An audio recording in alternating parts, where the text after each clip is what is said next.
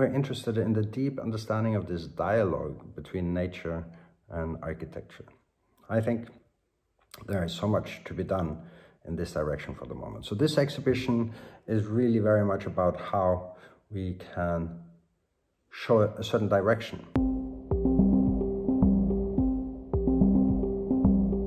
Arctic Nordic Alpine is an exhibition for Aedes we started conceptualizing quite some few years ago, where we're looking at architectures in vulnerable landscapes and how these extreme conditions actually does influence the architecture and how the architecture influences these particular situations or regions. Snøhetta combines always the nature with the architecture and embeds it very, very nicely.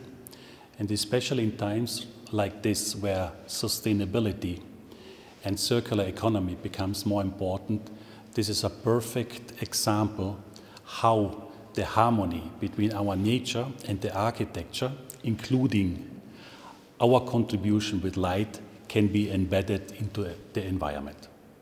I think this exhibition is trying to show also in the way it's portrayed through the models, through the films, what we're wanting to say. The architecture is in many ways insignificant if you start looking at the large landscapes they are embedded within.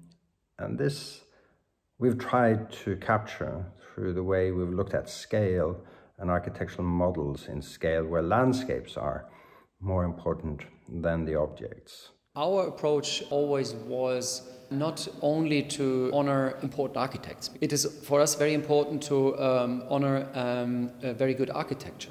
And especially Snøhetta has proven in the last 30 years that they have a totally different and new approach to architecture. It's a very interdisciplinary approach, and it also means to be a very social office where not only one personality comes into the focus, but the whole team plays a very important role.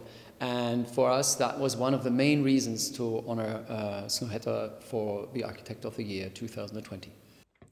In the long run, we are quite aware of the influence that architecture and the change that is happening once you start doing projects in vulnerable landscapes. But we also see that there is an overload of, for instance, visitors in certain areas around the world. And these areas can probably not be shut down because that would mean that too many people are suffering locally. But maybe we can create projects where time is slower, where the visitors come in and show more respect to the situation there within.